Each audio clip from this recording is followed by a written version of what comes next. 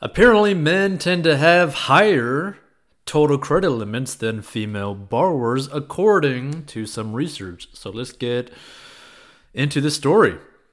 So it's no secret that there is a gender pay gap in the US, according to CNBC. Women earned just 84% of what men made in 2020, according to the Pew Research Center. Consequently, it would take female workers an extra 42 days to make the same income men did that year. Now, research from Federal Reserve Bank of Philadelphia points to another potential gap between genders with regard to total bank card borrowing limits. So, an unexplained gender difference in bank card limits of about $1,323 exists, with male borrowers having higher limits, the research found. That was after controlling for credit score, income, and demographic characteristics. So the research, which is based on data spanning 10 years, found the gap between the sexes fluctuated over time. So the difference between genders also varied by the size of consumers' credit limits. For smaller limits, women tended to have the upper hand with regard to borrowing power. For higher limits, say $30,000 or $40,000, men tended to have access to more credit.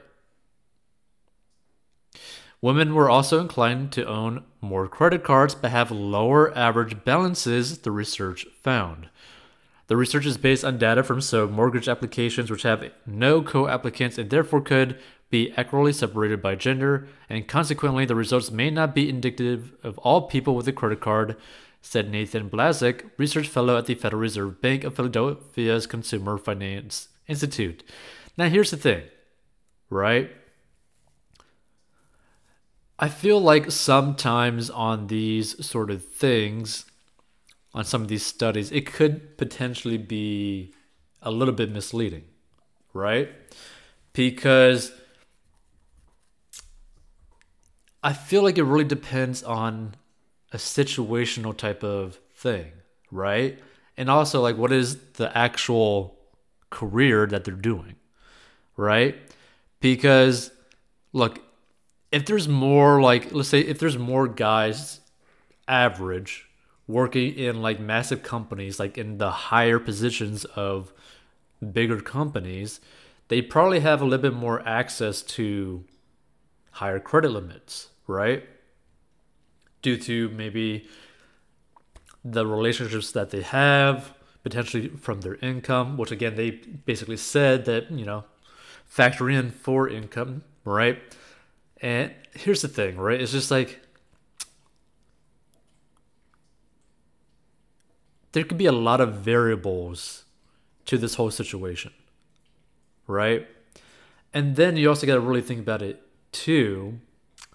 It's probably potentially easier for credit card companies to basically be like, okay, this individual has one credit card that has a credit limit of 50 grand, right?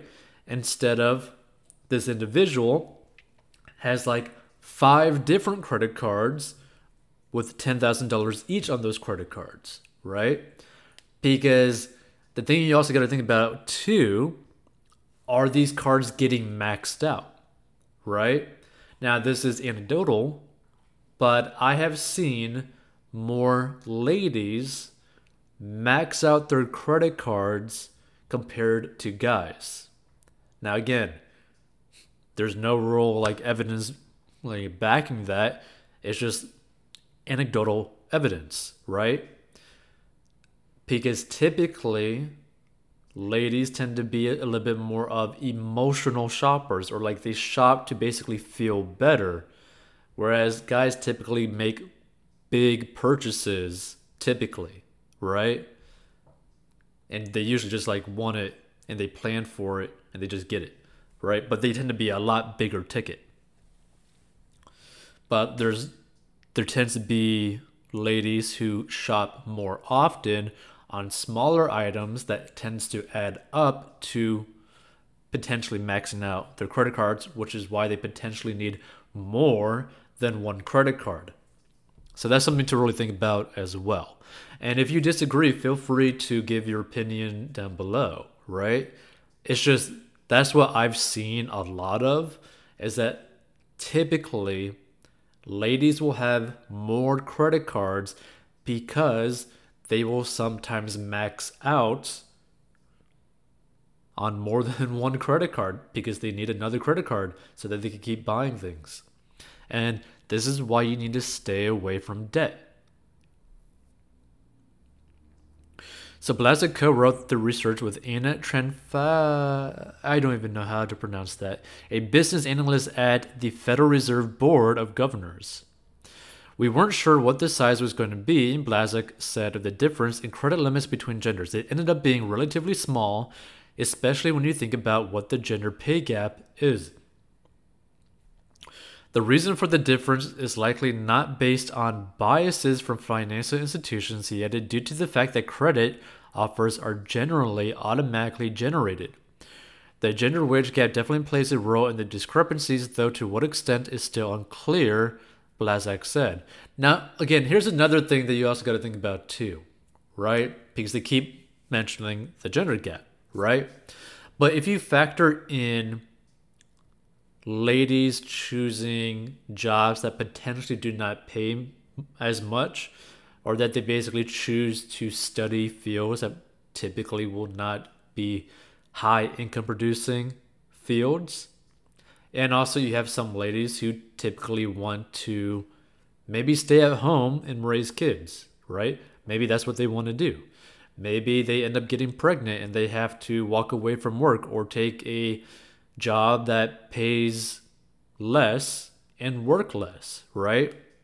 There's a lot of factors that come into this that I feel like they're not truly clear about all of them.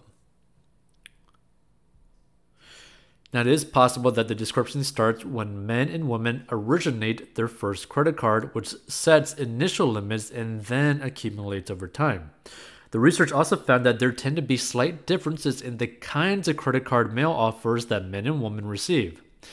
Women tend to receive slightly fewer offers than men, as well as different kinds of solicitations. While surveys on gender experiences with credit cards and limits exist, this is one of the first research papers to apply large administrative data to try to answer the question of how men's and women's experiences differ, Blazek said.